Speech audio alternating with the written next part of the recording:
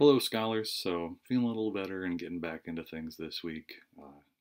Here's your unnecessary Mr. A physiology update. A little bit about me. I have one tonsil that's 4 times bigger than it's supposed to be, which means that the tonsil will catch more bacteria, and it predisposes me to strep a little bit, like streptococcus, that virus, a little bit more than most people, which is great. So I get like once a year I'll get strep throat, but every once in a while I get strep ear, basically, where the strep virus goes up through the inner ear canal. This is what happened this last week. So I couldn't hear. I had a strong ringing in my ear. Everything resonated really weirdly, and then of course like it burns around the eyes too, so it's difficult to see things. And feeling a little better like this week.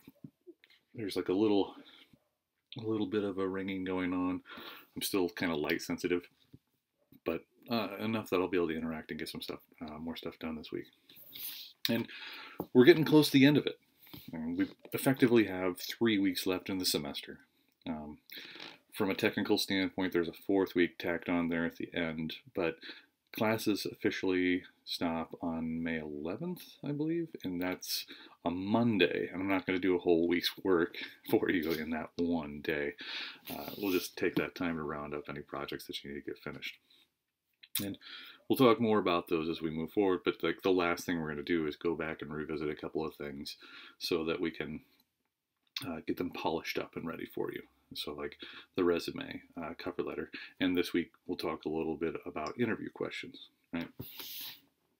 And that's great because it kind of ties back into the cartoon discussion. I know, which again sounds weird, but bear with me, I'll get there here in a couple of minutes. So I really enjoyed looking back through the discussion on the cartoons. It seemed like everybody's enjoying that, and I'm sure you appreciated like another week of like lighter work, and I get that too. But there really is a point to that, as I promised you last week.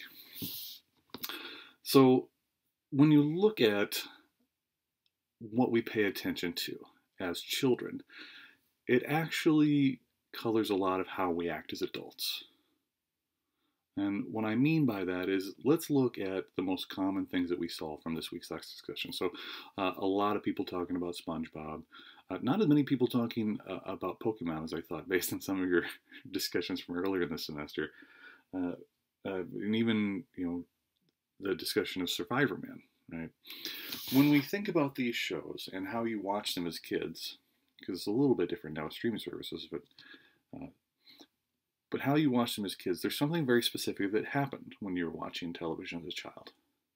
And we all did this. It's not like we all lived in a cave under a rock. Like we all sat down and did this.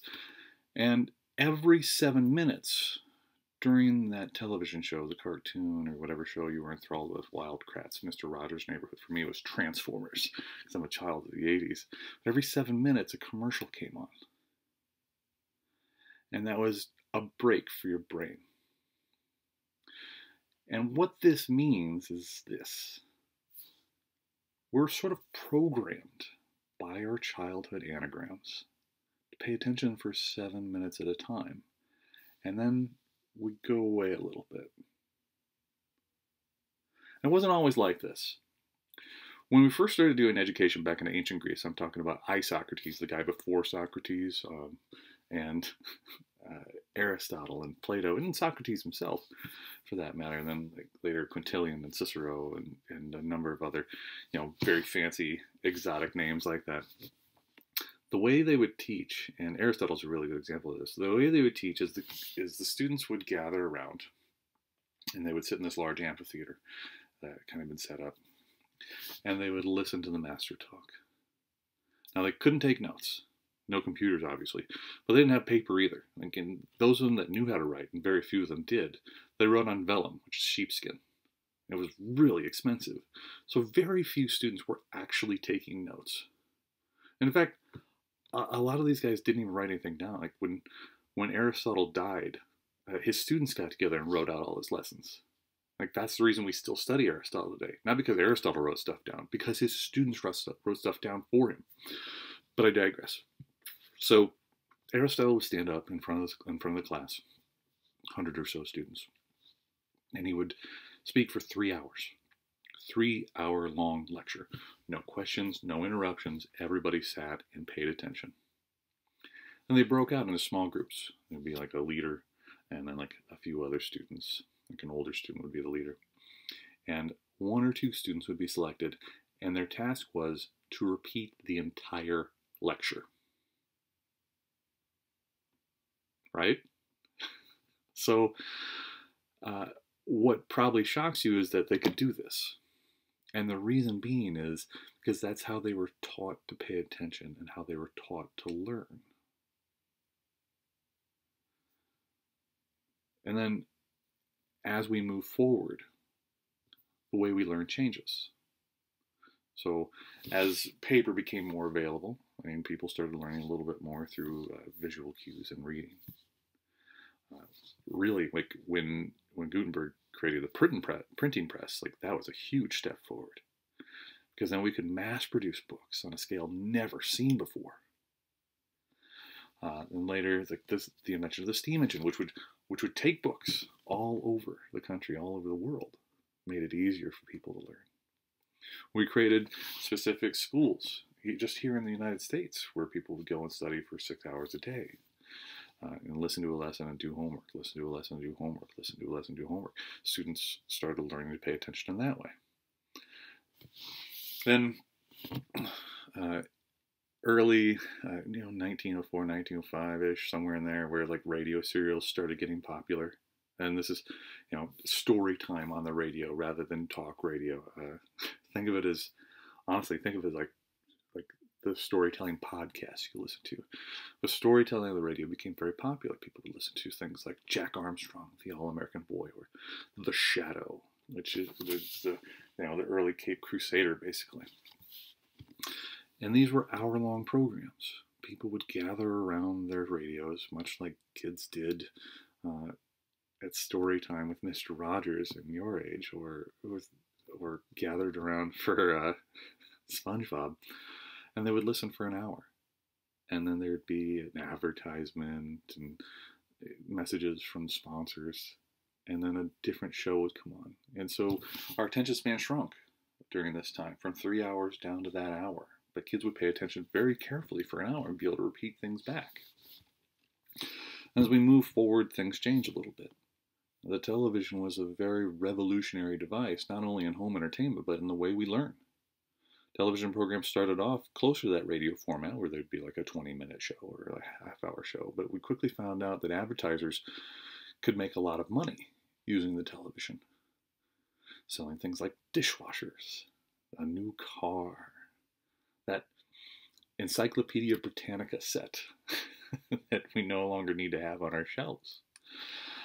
And as they studied how to most properly deliver these advertisements to you, they found out that people would tolerate it at intervals of 7 minutes.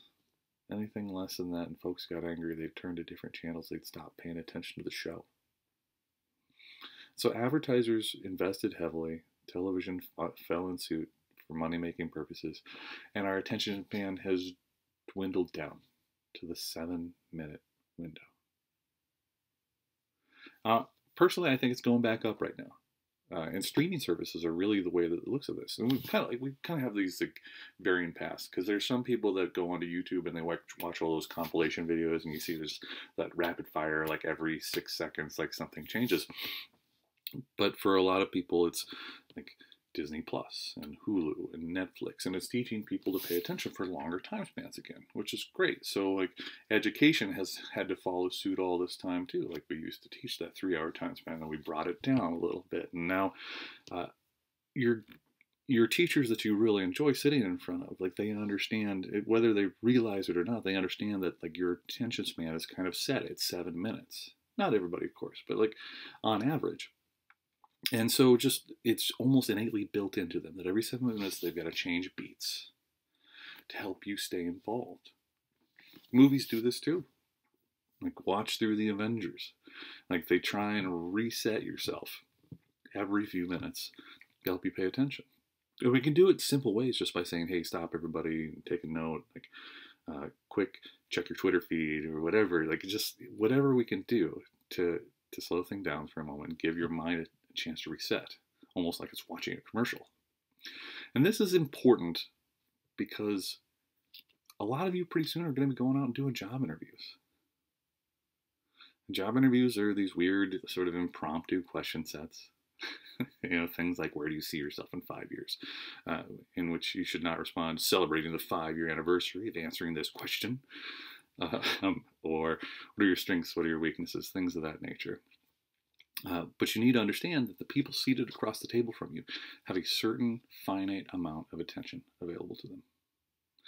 And interview questions, typically, like, you want shorter answers, right? If you talk for more than 7 minutes, you're going to lose them. Most of them probably are going to be answered in like 2 to 3 minutes, maybe even less. Brevity is awesome. Brevity is awesome.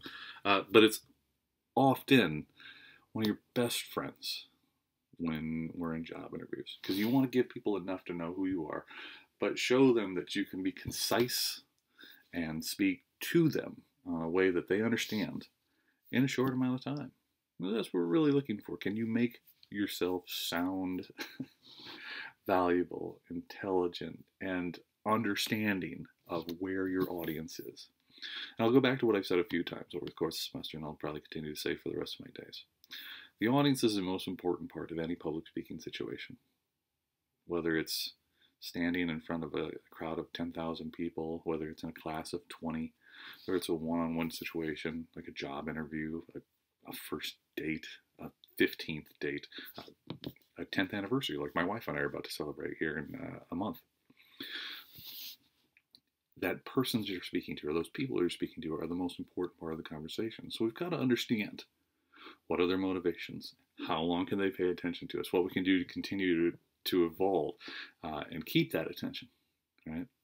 So this week, we're going to look at interview questions. And I know some of you kind of already hit that job like you want. Like, I know Brandon's really in that sales position he likes, and Sean is working in a job that he already loves. But let's play along, right? So I'll list a couple of questions that I would like you to write out and answer this week. And do this through assignment form instead of through the discussion board, because we got the other discussion board going from the other video. And then I will also task you with finding a couple of questions specific to your industry that you're interested in working in. And we'll do this very similar to what we're going to do with the resume and the cover letter. I'll get you guys some feedback here over the last couple weeks of the semester. And the last project of the semester will be to revamp those and resubmit them. So I really want you to have all this stuff just ready to go for you, so you don't have to worry about it anymore. Next week, I want to talk a little bit about thank you letters and gratitude. So like acceptance awards, or like sending out thank yous to people. But I don't want to get too ahead of myself in this week. So folks, thank you for the continuing to monitor yourselves this last week. Again, as usual, if you want to talk about anything, please let me know. I'm here. I'm happy to sit down and chat with you at any time. I think most of you know that already. And I look forward to seeing what you come up with this week, like usual.